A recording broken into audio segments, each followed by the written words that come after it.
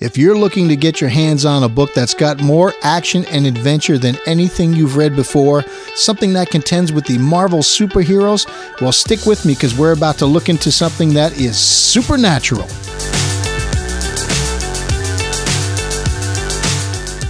Welcome back, everybody. My name is Wayne, and you're listening to my podcast. And today we're going to talk about a book that has got more action and adventure in it than anything you've ever read before. And if you haven't figured it out yet, that book, my friends, is the Bible. Now, if you're new to the Bible, perhaps you haven't read the Bible, or perhaps you're reading the Bible in a way that kind of tones down the action and adventure pieces, I want to let you know that the Bible, it's rich with supernatural elements and miracles that underscore the divine nature of God. However, when we engage with the Bible in small, isolated chunks, or we focus exclusively on isolated verses, it becomes very easy to overlook the broader context and the overarching supernatural themes that are woven throughout the Scriptures. Now, this tendency to consume the Bible piecemeal can lead to a limited and sometimes superficial understanding of all the supernatural aspects that God is trying to show us. Now, if you're like me and you can remember back to a bunch of the churches that you've been in and many other religious traditions, especially during weekly sermons or maybe your own personal devotion, well, we study verses a lot of times, and the verses are often chosen for their relevance to specific themes or topics or lessons that the pastor is going to go through that particular week. And while this approach has merits, and it's very important to go verse by verse through the Bible so you can understand how rich it is, it can inadvertently diminish all the interconnectedness of these supernatural events that are found in the Bible, and each isolated verse or story can lose its significance when divorced from the broader narrative that showcases the power and the majesty of God. And there's no easier way to let you know just how supernatural the Bible is than to just list and go through a few of the stories. So here we go. Of course, we're going to start off in Genesis 1 with the creation of the world. And in the book of Genesis, God creates the world and all the living things in only 6 days, showcasing his divine power. Now, next up, you may remember the story of the Great Flood. This is Noah's Ark story in which God sends a flood to wipe out humanity and save Noah, his family, and 2 of every animal species. Next up, the burning bush. God appeared to Moses in a burning bush, giving him the command to lead the Israelites out of Egypt. The 10 plagues. God sent 10 plagues on Egypt, including turning the Nile to blood, sending frogs and locusts, and causing darkness, all to free the Israelites. Now, that's only the first 4. So let's look at another story. For instance, the well-known story of the parting of the Red Sea in the book of Exodus. Well, that's a powerful testament to God's intervention in human affairs. Now, when encountered in isolation, it may be seen as a remarkable event in history. However, when considered within the larger context of the Israelites' liberation from slavery, their miraculous journey through the wilderness, and God's guidance throughout, it becomes even part of a grand supernatural tapestry. And by focusing solely on isolated verses, we risk missing the grand narrative that demonstrates the divine's constant presence and involvement in the lives of his people. All right, let's go through a few more, and I'm sure most of these you're going to know of, but there's a couple that are smaller miracles you may not have heard of. Of course, we have the resurrection of Jesus.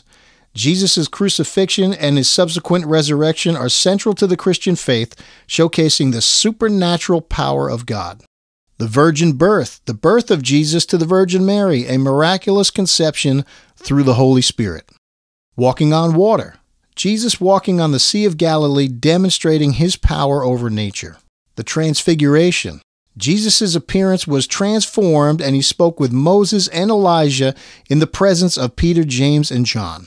How about a whole book for you, the book of Revelation? Now, this entire book is filled with apocalyptic and supernatural imagery, including visions of the end times, angels, and supernatural battles. The floating axe head in 2 Kings 6, where Elijah made an iron axe head float on the water after it had fallen into the Jordan River. Now let's spend a minute on the healings listed in the Bible. We've got the healing of the woman with the issues of blood in Mark 5. This is a story of a woman who'd been suffering from a continuous flow of blood for 12 years. She simply touched the cloak of Jesus and was immediately healed. The healing of the blind man at Bethsaida in Mark 8. Jesus healed the blind man in 2 stages, first making him see partially and then fully, which was showcasing his healing abilities. The healing of the 10 lepers in Luke 17.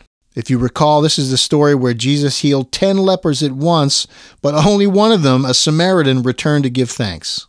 And how about the cursing of the barren fig tree in Mark 11? This is where Jesus cursed a barren fig tree and it withered immediately, demonstrating the power of Jesus' words.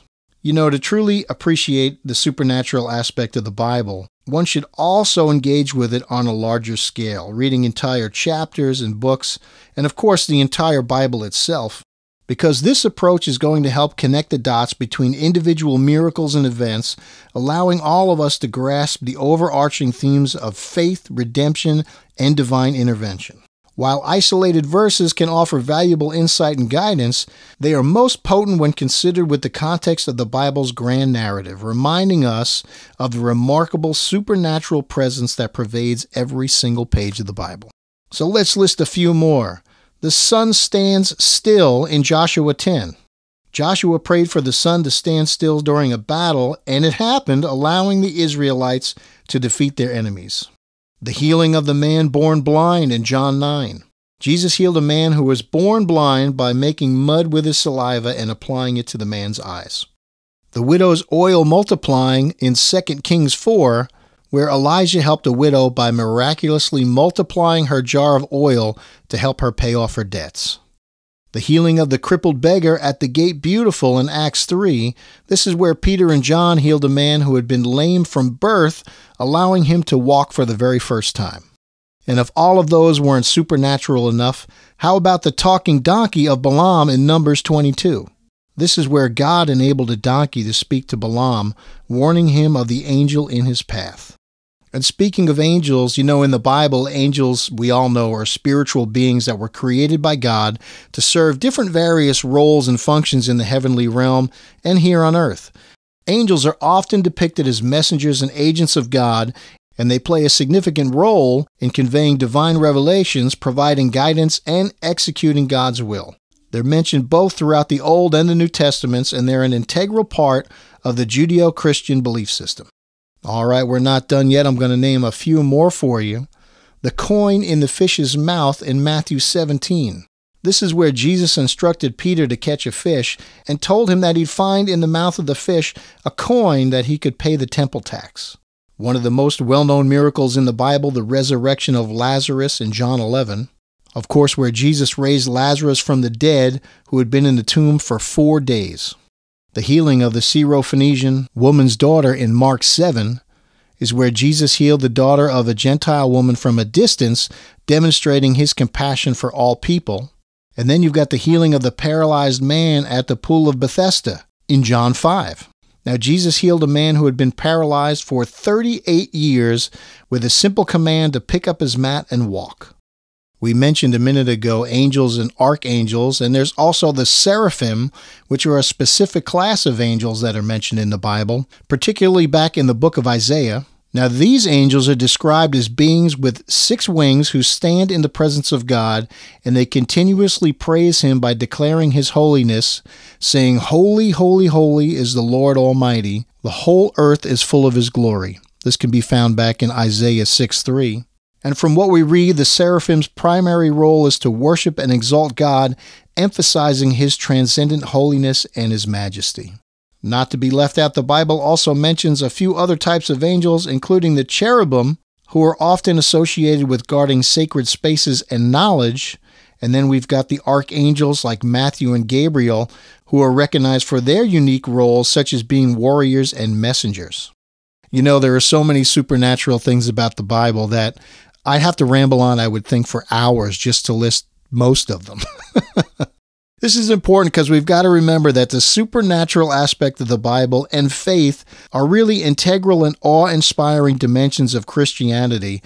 The Bible embodies extraordinary encounters and miracles and divine interventions that have shaped the sacred text and the collective consciousness of countless believers.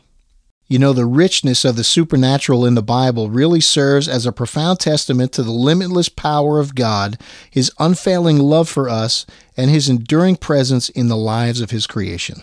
All of these supernatural elements not only ignite spiritual wonder, but also provide strength and hope and guidance to those who seek faith. I look back and as I list some of these, all of them are so supernatural. If you believe one of them or a few of them, but you doubt some of the other ones, I'd say at this point, why are you doubting them? If you believe one of them, you might as well just believe all of them. That's what faith is all about. All these stories remind us that our understanding of the world is not limited to just the physical realm, but it needs to extend into the profound and the mysterious dimension of the divine. The supernatural aspects of the Bible and faith offer a deeper connection, helping individuals to navigate the complexities of life with a sense of purpose, solace, and the assurance of a loving and omnipotent Creator. Well, that's it, my friends. I know this isn't an incredibly long one, but it's something that just came to my mind that I just wanted to kind of record and throw out to you. Just remember, it's supernatural. So thanks once again for spending some time with me here on My Christian Observations podcast. All I can say is peace out, Cub Scouts, and I'll talk to you soon. Thank you for being part of today's episode on My Christian Observations. I genuinely hope that our discussion has not only deepened your understanding of God's Word, but that it's also opened your heart and your eyes to the remarkable role that you play in breathing life into Scripture and igniting transformation into your own life.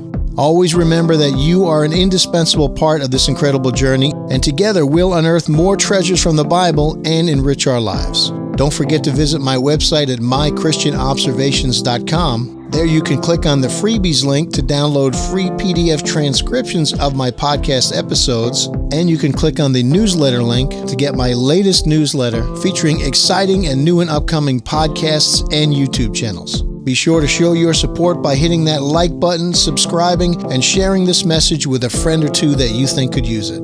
I'm really looking forward to reconnecting with you in just a few days as we'll continue to delve even deeper into the transformative power of God's Word. And until then, stay blessed and be a beacon of light in somebody else's life.